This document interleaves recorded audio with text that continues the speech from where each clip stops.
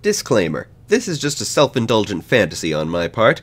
I'm not actually making a Secrets of Droon adaptation at this time. This is just an if I ever make it as any kind of an artist that can pitch this project kind of thing. Second disclaimer, every named character ever to appear in the Secrets of Droon will be mentioned in this video, so significant Droon spoilers follow. I've been dreaming of a Secrets of Droon TV adaptation for about 6 years now, for no particular reason. I was big into the series when I was maybe 9, and then when I was 21 I went, man, remember Droon? And proceeded to buy and read all 44 books in the series, jotting down adaptational notes all the while. For my thoughts on individual books, see Season 1 of my podcast, easily accessible on a playlist on this channel, which includes a segment where I discuss each book in detail and the fantasy casting choices that follow. They say that Nickelodeon is developing plans to adapt Droon into a TV show, and when I say they, I mean Wikipedia, and the article has said that for years and years, so I don't think it's true. I think I'm free to imagine this adaptation however I like. The plan, so to speak, I've developed in the past year or so is as follows.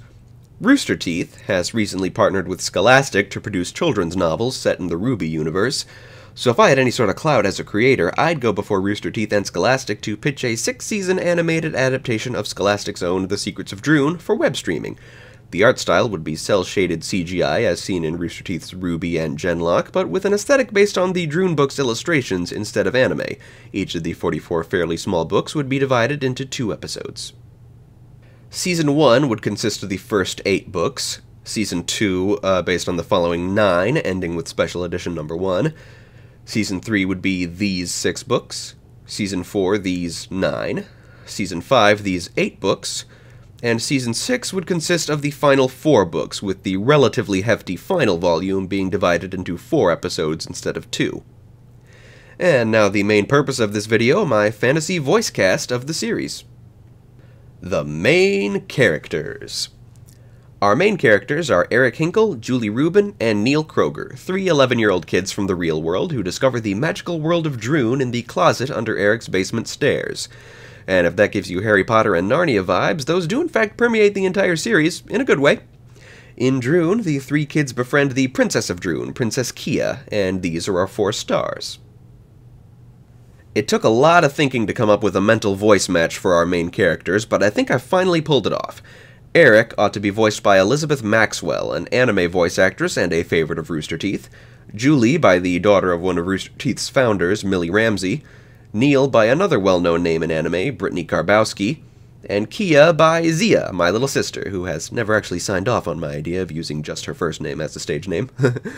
All 4 main characters have doppelgangers, those respectively being Prince Ungast, Duchess Dumpella, Duke Snorfo, and Princess Nefu, who would naturally be voiced by those same actors.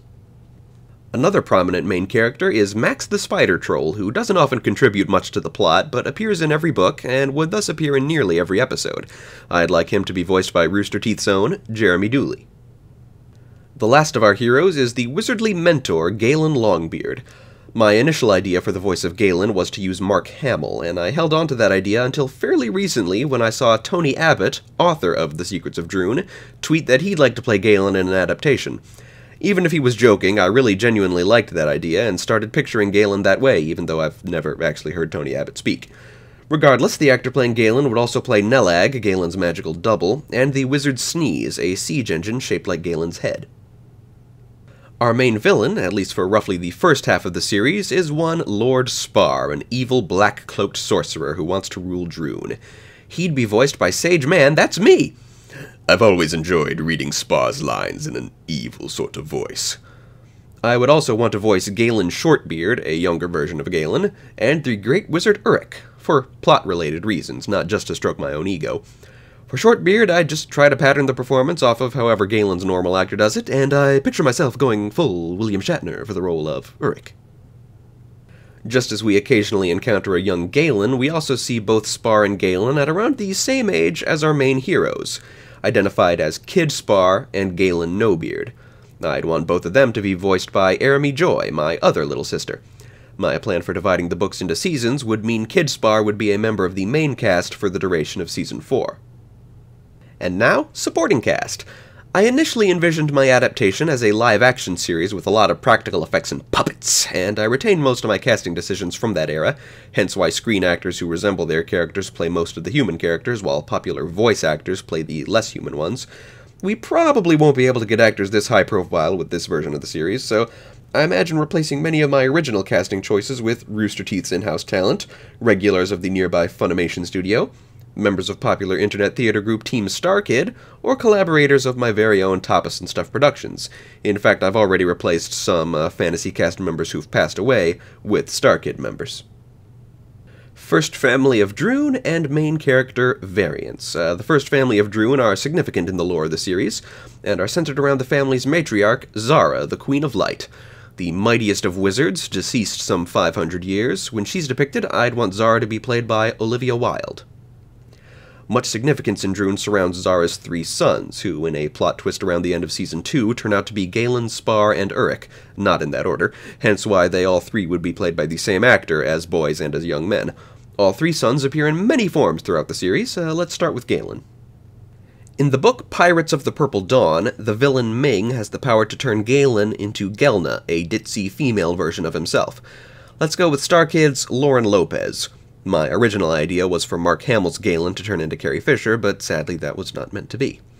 Some of Galen's other disguises in the series include Bepho, King of the Island Trolls, and the amazing Flemke, an incompetent minstrel, who I imagine being respectively voiced by Warwick Davis and Seth Green, in order to preserve the twist that they're Galen.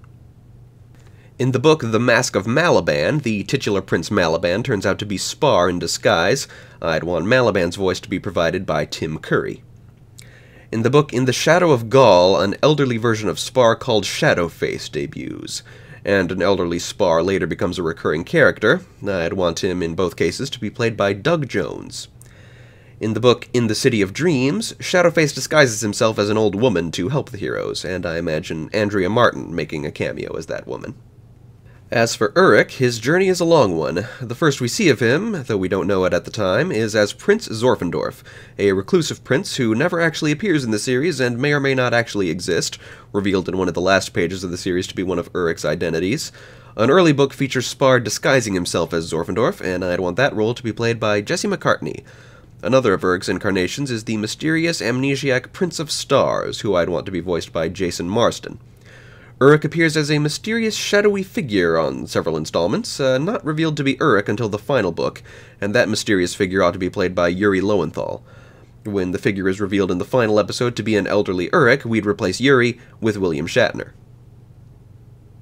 Finally, in the book Moon Magic, Kia and Eric meet their future selves, and in the book The Genie King, Neil does likewise. I'd want them played respectively by Taylor Swift, Elijah Wood, and Robert Downey Jr. Never gonna happen, but a guy can dream. Friends and allies. The most interesting characters in Droon are the gang's many recurring friends and allies. Let's start with Kia's parents, the King and Queen of Droon. Queen Relna is a great wizard who starts off the series lost and cursed, but eventually comes back and is the most recurring ally. And King Zello is a boisterous barbarian warrior. They should be voiced respectively by Gray Delisle and Brad Garrett. One of the book's more iconic allies is Khan, King of the Purple Lumpies, who, as you can see, are pillow people. His frequent companion is Batamogi, King of the Ubja Mole People. I'd cast respectively Jim Cummings and Billy West. Friddle the Inventor is a valuable ally who builds many crafts and vehicles, and finding the books a bit overwhelmingly white by the time he debuted, I decided to cast Asif Manvi.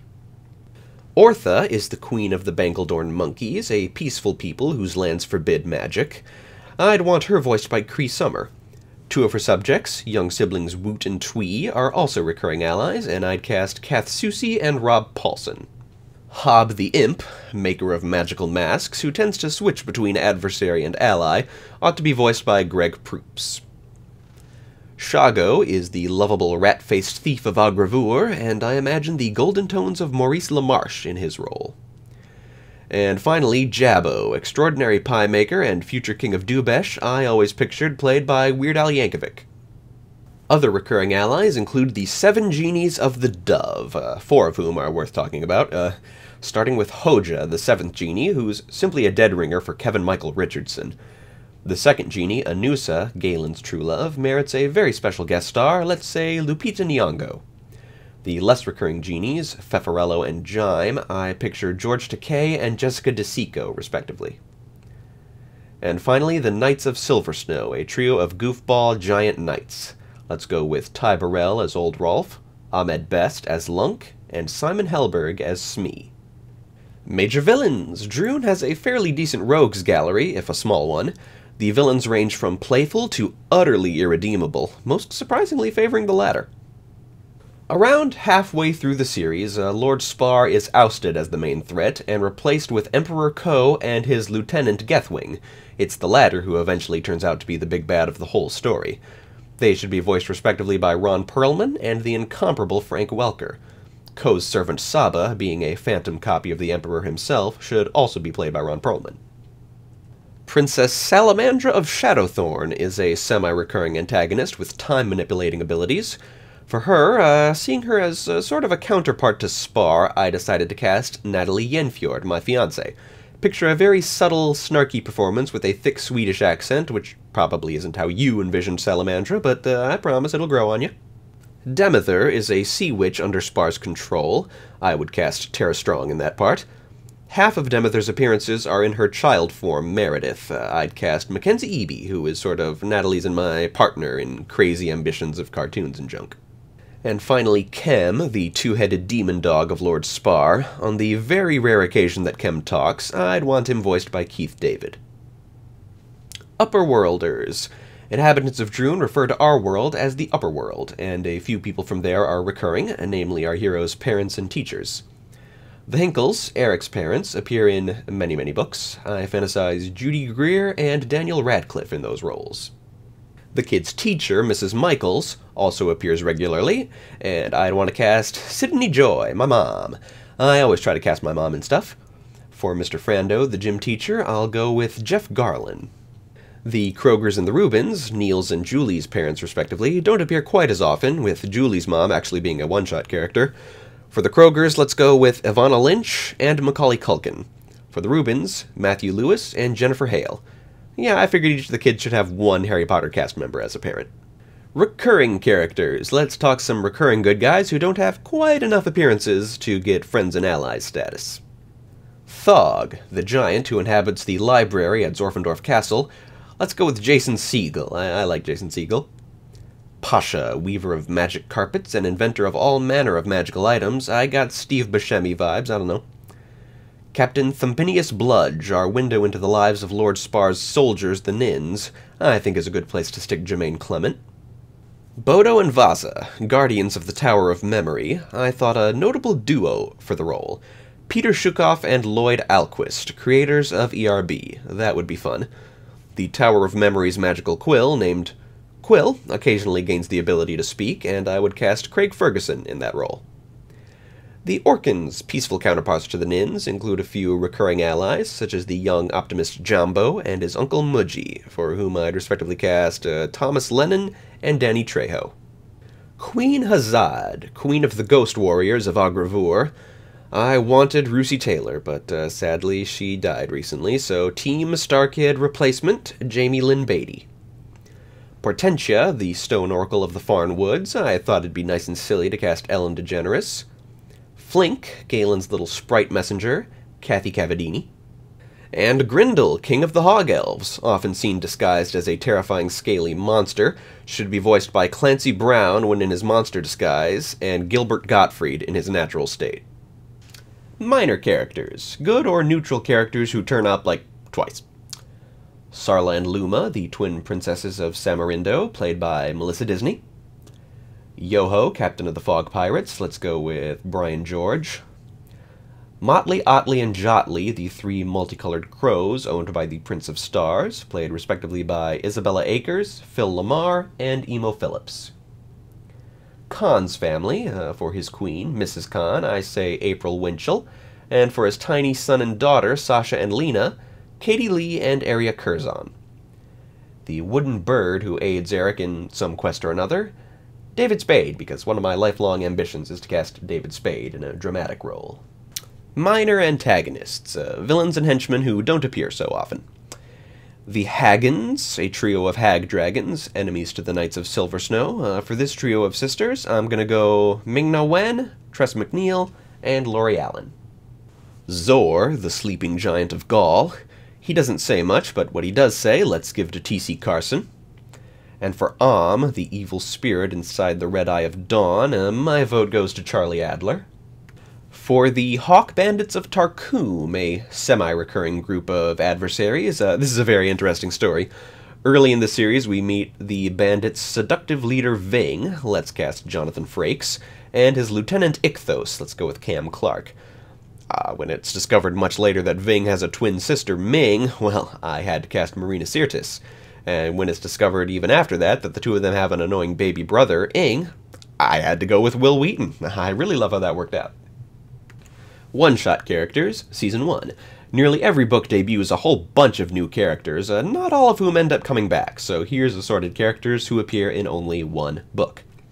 For the Moonfox from the Golden Wasp, I go with Jan Rabson, and that's it for Season 1 one-shots.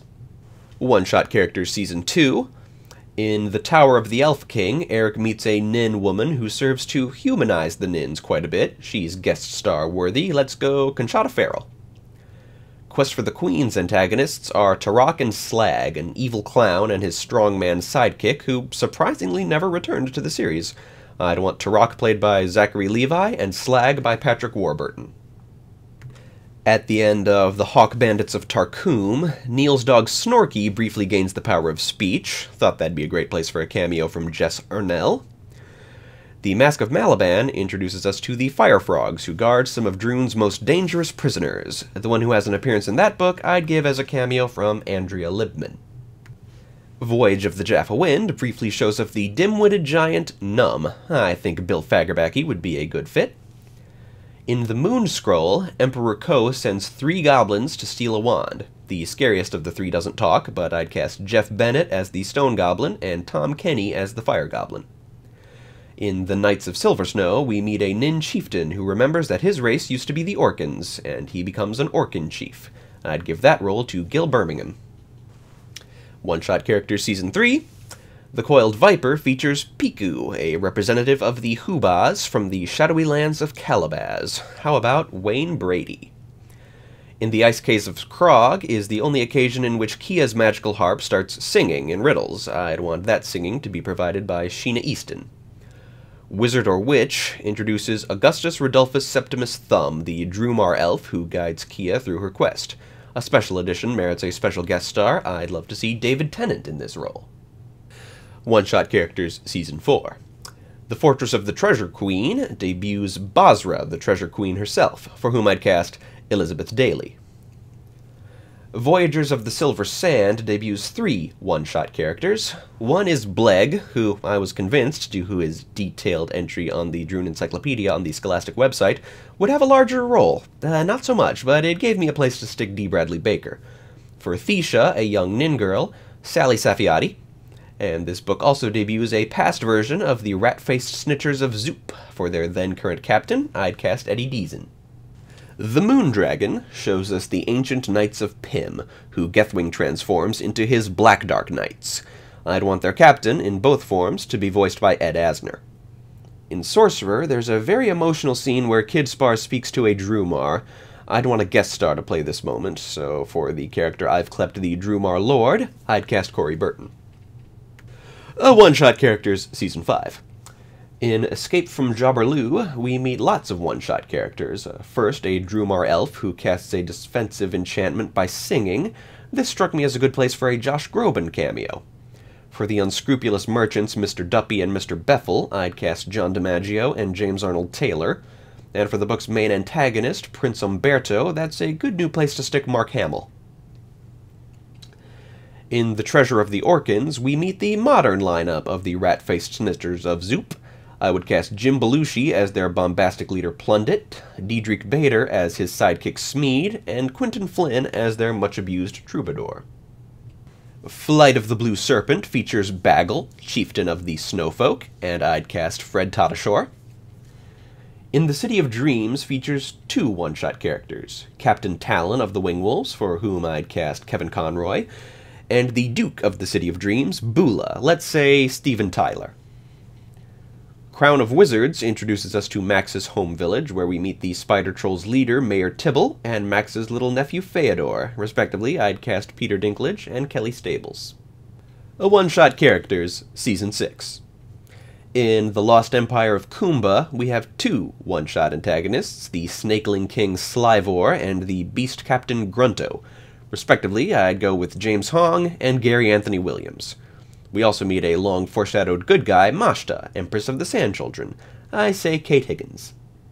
In Knights of the Ruby Wand, we meet a whole bunch of new characters. First, the Witch Sisters, Hagdi and Magdi. Let's go with Lorraine Newman and Twiggy. For the Tree Weasels, Duke Anga and his assistant Pinch, I'm going for Cheech Marin and Carlos Alazraki. And finally for Nock, captain of the Skeletal Scorth Warriors, John Kassir. The book The Genie King features the dog-eared thief and his mustached companion. Again, I thought they'd be important because of the Droon Encyclopedia, so I mused about casting them, Barkat Abdi and Billy Burke. The series finale, The Final Quest, only debuts one new character, that being Woot and Twee's cousin, Weef. What the heck, it's the last episode, so let's splurge on Emma Watson. And phew, that's it. Thanks for watching this crazy dream of mine all the way through. To learn about projects I'm actually working on, don't forget to visit my website.